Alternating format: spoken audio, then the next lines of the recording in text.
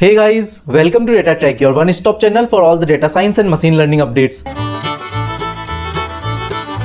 Currently, the market is very hot around generative AI and companies are hiring a lot around GenAI front.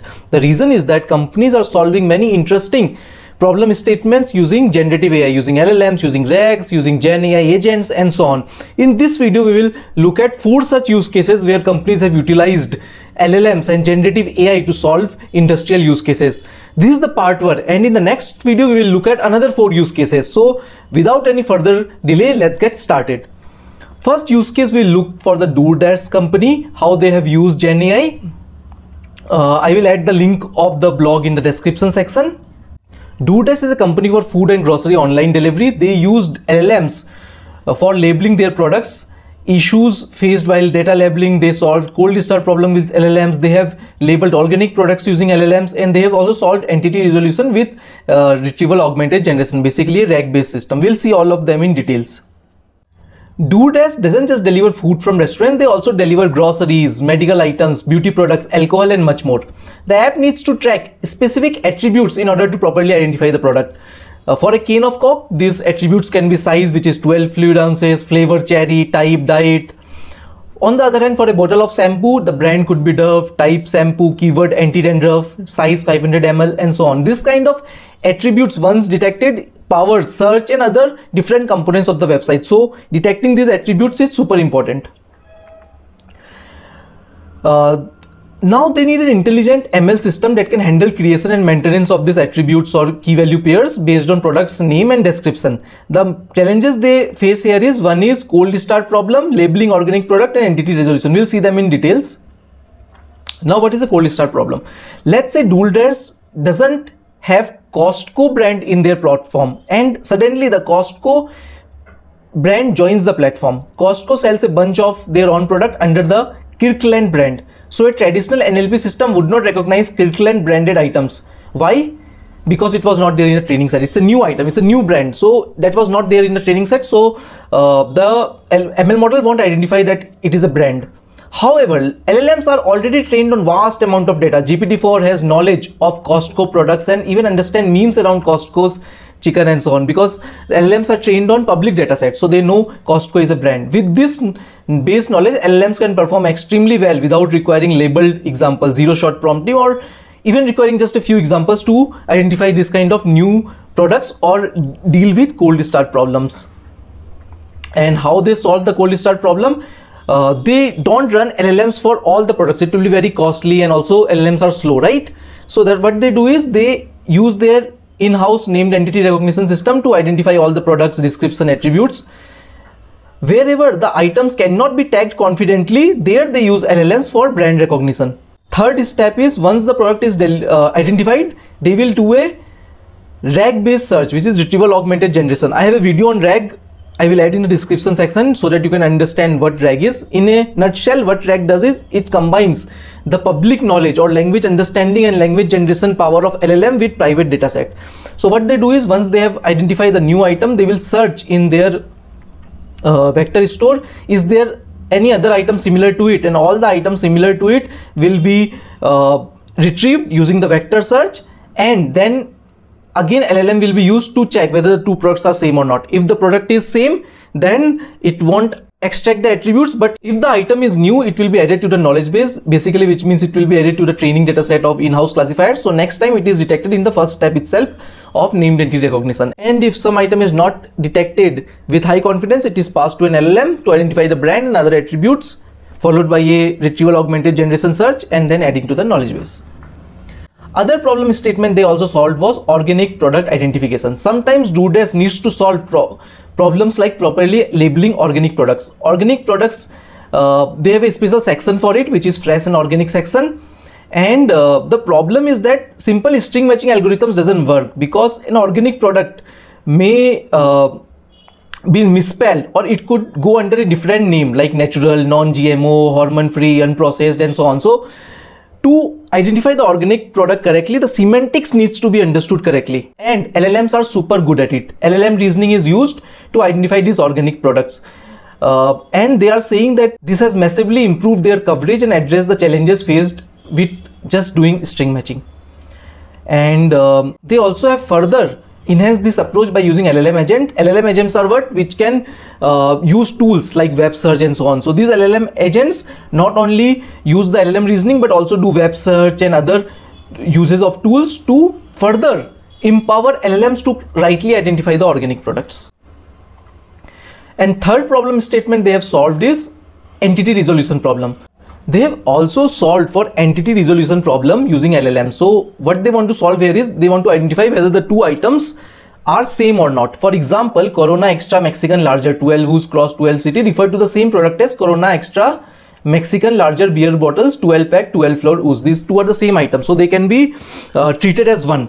How they solve this problem is they have utilized a RAG to solve this problem. So what they do is, given a product, they find the most similar items, let's say top k similar items using vector search. That is what they have explained here. They calculate the embeddings for each item, then they find the top k similar items to each product, and once the top k items are there, they do a augmented prompt to GPT-4 to identify whether the two items are same or not. So, and since LLMs are super good at identifying this kind of problem statements, they are able to classify with high confidence whether the two items are same or not, and if same, they are clubbed together. So this is an interesting block from DoorDash where they have solved cold start problem. They have also solved for organic labeling of the products correctly, which has increased the coverage, and also they have solved for entity resolution problem where two items which are same, they actually want to club together even if minor differences here and there in their descriptions. Another interesting blog is from Uber, which is an Uber GenAI on-call copilot.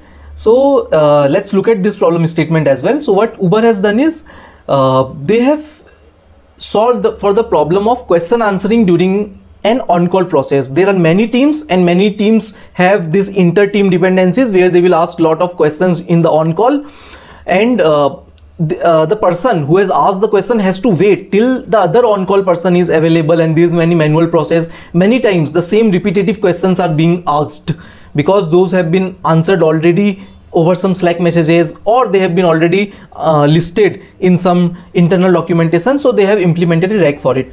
So you can see that at Uber, different teams like Michelangelo team have Slack support channels where their internal users can ask for help. People ask around 45,000 questions on these channels each month. High volume of questions and long wait times reduce productivity of on-call engineers. So what they have done is, many questions could have been answered by referring to existing documentation, or they are already answered in their internal Slack channel, and so on. So what they have done is they have created a RAG based system with these information, this private information, their internal wiki as well as the Slack messages as the private data, created vectors out of it. So what happens whenever a query comes, a vector search happens over Slack messages and internal Wikipedia. The most relevant documents are retrieved, and that it is sent to an LLM. LLM is powered with this internal information, so that LLM's power of language understanding and language generation can be best utilized to answer to the user query. And you can read the blog for more details. I will add it in the description section. And the benefit that they have seen by implementing this is, Genie has expanded its presence to 154 Slack channels and has answered over 70,000 questions. Genie boasts a 48.9% helpfulness rate, showing its growing effectiveness. We estimate it saved us 13,000 engineering hours so far since its launch. So this is an awesome application of LLM. We will look at one more example of utilizing LLMs in industrial use case, which is Dragon Crawl. Dragon Crawl is a Uber AI agent to do mobile testing. So let's look in details. In 2023, Uber took a new exciting challenge to change how they test mobile applications with a focus on machine learning. Specifically, we are training models to test our applications just like real humans would. To solve this problem, they created Dragon Crawl, a system that uses language models to execute mobile tests with the intuition of a human. It decides what actions to take based on a screen it sees and independently adapts to UI changes just like a real-world human would. So what are LLMs? LLMs are advanced models designed to understand, interpret, generate and engage with human language in a way that is both meaningful and contextually relevant. So what they realized was, we could formulate mobile testing as a language generation problem. At the end of the day, mobile tests are sequences of steps which may encounter obstacles and or course corrections due to changes in the app's devices, etc. We provide drag and crawl with a text representation of the current screen. So if you see here, the current screen is something this type, where the person is trying to book a Uber. So what they do is, we provide drag and crawl with a text representation of the current screen along with the goals of the test. Here goal could be request a trip and so on. We provide drag and crawl with a text representation of the current screen along with the goal of the test we want to execute, and then we ask it what we should do. Given the context, it chooses UI element to interact with and how to interact with. And because these models have been pre-trained and proven resilient in language besides English, we can ask drag and crawl these questions with text in other languages as well. So it understands multiple languages. So what they do is, they provide the screen, all the description, what is there in the screen, and what is the goal they want to do. Like for example, request a trip. What the LLM will do, it will come up with a sequence of steps to try to book a cab. And they have told about the models they have used, and you can look into it for more details. I will add the link of the blog in the description section. The main idea is to give you a flavor how companies are utilizing GenAI in their production systems. So also they face some challenges while implementing it. For example, partially invalid action. Sometimes it can say click a button. The button is not clickable but swipeable. So the UI element now will directly provide what is the type of action which is there in that entity. So it solves for that problem. Second is that completely invalid action. Sometimes it may give you completely invalid action. So they would append it to the previously suggested invalid action, so that next time whenever it suggests that, it can be invalidated. Also loops or repeated actions, we may end up in loops or repeated actions. In this case we handle by keeping track of actions already taken so that it doesn't go in a loop and so on. And this is the drag and crawl in action, where it is trying to book an Uber, and it goes online in Australia.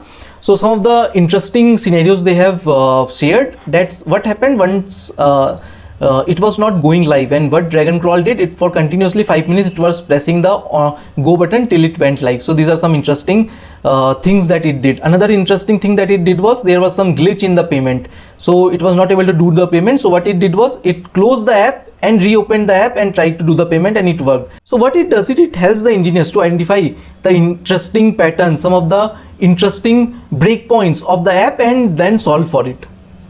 So that's it. You can read about it in more details. Lastly but not the least, I will also cover one more use case, one of the papers from ByteDance, parent company of TikTok, on different software AI testing agents. Large language models and LLM agents have been applied to fix bugs automatically, demonstrating the capability in addressing software defects. Here in this paper, they have collected 4 most outstanding commercial system: Morse code agent, Honeywell.com, Gru, Alibaba Lingma agent, and they have tried to compare the performance of all these AI agents in automated software testing. To give you an overview, what these LLM testing agents do is, given a brief overview of the issue description, they are able to reproduce the issue, identify the files which needs to be modified. They are able to come up with a strategy or bunch of actions that can be taken, and then they finally do the code changes and solve things end to end. So end-to-end software testing. They have compared some of the LLM agents. Morse code agent, developed by ByteDance, is a bug fixing system that combines code knowledge graphs, software analysis techniques, and LLMs. It uses a reproducer agent to automatically reproduce the bug described in the issue reports. The system constructs the code knowledge graph for the code repository and utilizes graph reasoning, software analysis techniques, and the reasoning capabilities of LLMs to achieve fine-grained defect localization. So it is able to solve the bug by doing these things: graph reasoning, software analysis, and using the capabilities of LLMs. Honeycomb is another agent-based bug fixing system developed by Honeycomb. It provides tool for file viewing, editing, enabling it to attempt to construct reproduction scripts of all the issues. It tries to reproduce the issue and then identify which files needs to be changed, what needs to be changed, and so on. Gru is another workflow based bug fixing systems developed by Gru. It first uses an LLM to select files, then the LLM makes decision on which file to change and what to change. Similarly, there is Alibaba Lingma agent and so on. I will add the link of this paper also in the description section. So the idea was to give you a flavor how companies are using GenAI to solve very interesting problem statements. So with that, we come to the end of this video where we looked at 4 interesting cases: how DoorDash has solved cold start problem using LLMs, entity resolution problem using LLMs. We also looked at Uber's use case where it created a copilot to do an automated question answering and saving a lot of engineering hours. We also looked at the new way of testing mobile applications. We looked at LLM based agent by Uber to test their mobile application called Dragon Crawl, and also looked at some interesting patterns it was able to find. We also looked at ByteDance paper where it compared different software testing AI agents, where these AI agents are able to reproduce the code, able to identify which files to change, able to come up with a systematic approach of trying out different things, and finally doing an end-to-end testing. So this is an interesting world of GenAI. Hope you liked the video. Please like and subscribe and stay tuned for more such updates. Bye.